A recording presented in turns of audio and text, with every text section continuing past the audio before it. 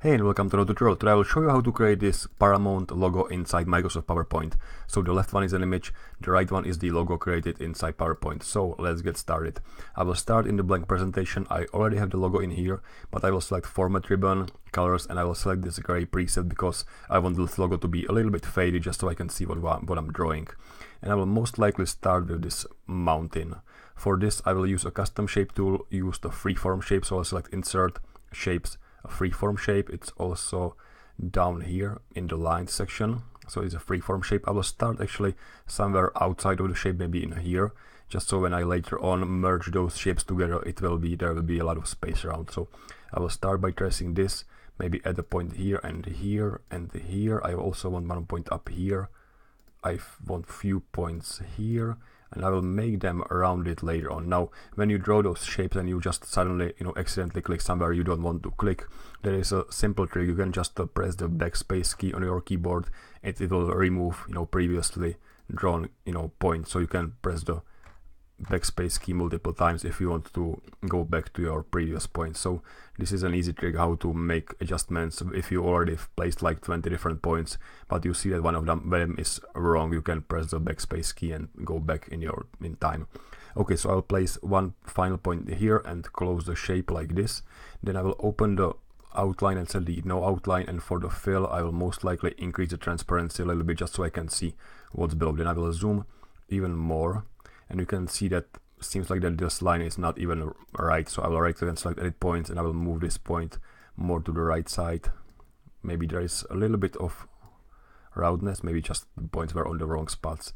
And I will basically just set some handles for some of those points to make those rounded. So this should be rounded for sure. So I'll right click and select smooth point. This should be a smooth point, so I'll just rotate the handles like this. Anything else is kind of random. You can see that some of those handles are already in the place where they should be. So I'll maybe do it like this. And here is, sorry, I just accidentally move it. I have to right click and select 8 points one more time, but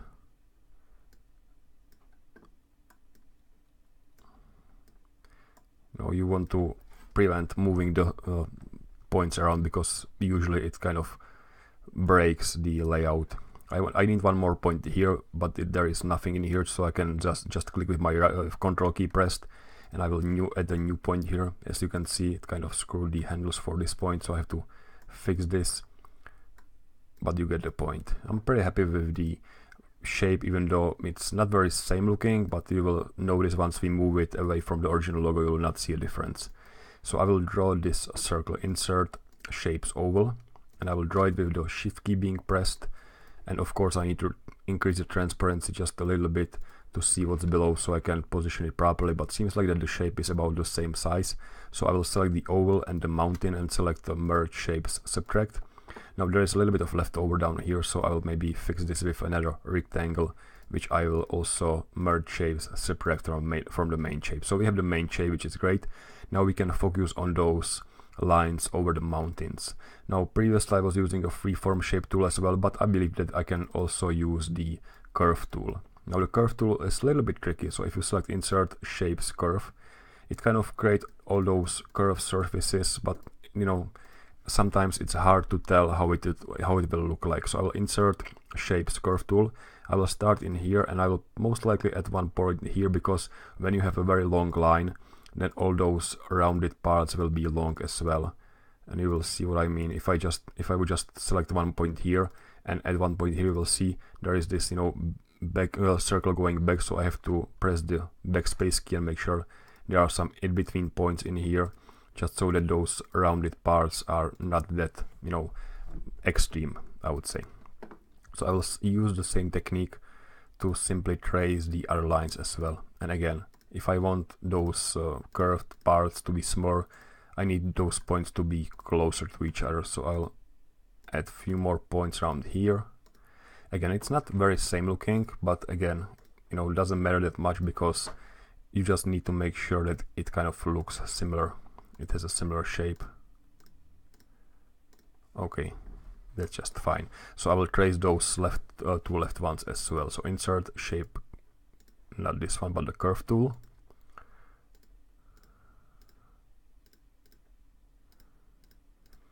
And also another thing which is not making this very helpful is when you draw this in the zoom in view, like I'm doing right now, you can see that the line which we are drawing is actually being a little bit blurred.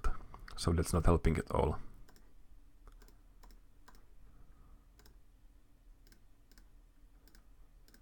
Okay, so those are the shapes, and we can continue with the star. So I will zoom in as much as I can over the star on the top, and you will notice that there is no star which is like not resized or not rotated. So I will insert a new 5-point star, which is this one.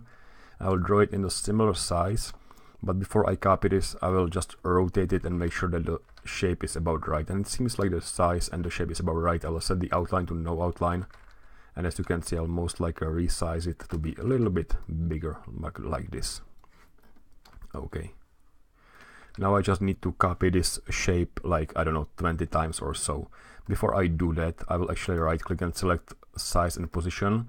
I will reset the rotation to be 0 degrees and try to match the alignment together with the center of this image. Then I will insert a new helper shape, which will be the oval. So I will insert shapes oval, and it will be actually a circle drawn with the shift key. I will set the fill to be no fill, and again I will try to align it with the circle with all those shapes around.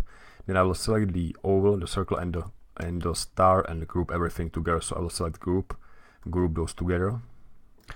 Okay, now we need to copy this group 22 times, and we can do it in few different ways. We can just hit Ctrl C and Ctrl V, and it will of course be moved to the new spot, so later on you would have to position everything properly. Or what we can do is we can select the group, and if I can select the group, and I will hit Ctrl D, which is for duplicating. It's also down here. If I select duplicate, I will move those shapes to the very same spot as the previous shape, like this. And now when I hit Ctrl D, it will actually get duplicated to the very same spot. You cannot see anything, but if I open the selection pane, you will notice if I hit the Ctrl D on my keyboard, I'm creating a new duplicate. So 1, 2, 3, 4, 5. Should be enough. Okay, so you can see everything is kind of bold. That's just because we have a very same shapes overlaying on top of each other, but that's perfectly fine.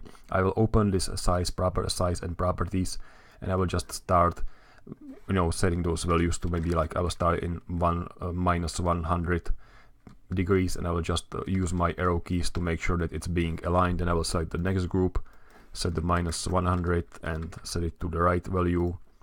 And I'm just setting to minus 100 just so I don't need to press the down arrow key like for half a minute like this. So I'm starting at like maybe minus 90, and I'm just guessing those numbers. I'm pretty sure that I can come up with the formula in my head to make sure that the spacing is equal, but seems like that using the arrow keys is working perfectly fine in this case.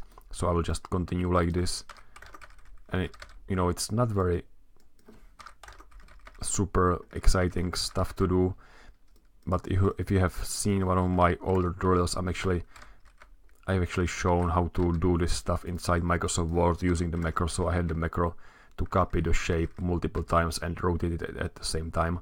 Maybe I could reuse the macro this time, but I don't have it right now, so I will just use this manual method to just set the angle, select next shape, set the angle, rotate it to the right space or right point,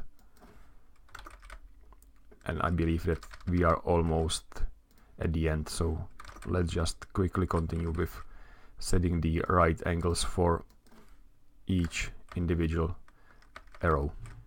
I'm just hoping that I have enough arrows. We will see. Okay, so I was even able to guess the value. That's nice. And I need 2 more arrows, and I only have 1. Okay, so what I need to do is I need to copy paste this group one more time, move it to the same spot if I can, like this, and increase the angle to be 116. Okay, that's perfectly fine. So what I will do now is I will actually hide most of my shapes. I will hide all those mountain shapes, as well as the mountain, as well as the picture. So I only have those circles together with the stars. I will select everything. Maybe I will zoom out a little bit and select everything. Make sure that everything is already selected. Then I will ungroup everything. So select format, group, ungroup.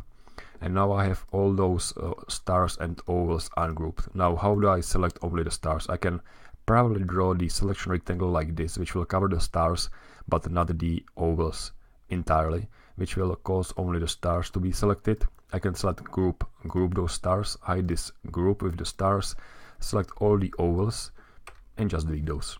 So I have the mountain, I have those lines, I have the stars, so the only missing part is the label. And the nice thing is that there is a font which kind of looks the same. It's also of course inspired by this logo, so I can just insert a new text box and I will type in Paramount and I will set the font to be Paramount New Script. I will put the link into the description just so you can download it. And you can see that the only difference is there is a big spacing between the first letter and the letter A, and even when we should have the kerning turned on, it's probably the kerning is not taking care of this. So what we need to do is to select the first letter, select the font properties, and in the character spacing I will set the spacing to be condensed maybe like by 10 points. I don't know, this number is hard to guess, so it's, you know, I was lucky to get the right because, you know, I've already done this logo, but usually you have to do it multiple times to get everything right. Okay, so I believe we have everything we need to, so I will select the picture, move it to the side if I can, then I will select everything else and move it to the other side like this. Now I will reset the colors for this picture, although I'm pretty sure that everything is just black, and I will start coloring our logo. So the text should be actually white, so I'll set the white for the text. The background as well as all the other shapes should be solid fill. Sorry, I've already selected the text as well. So everything except for the text should have the solid fill in the black color without any transparency. And the line should be set to no line. Okay, and that's it. That's how you create the Paramount logo inside Microsoft PowerPoint in like 12 minutes or so. Thanks for watching.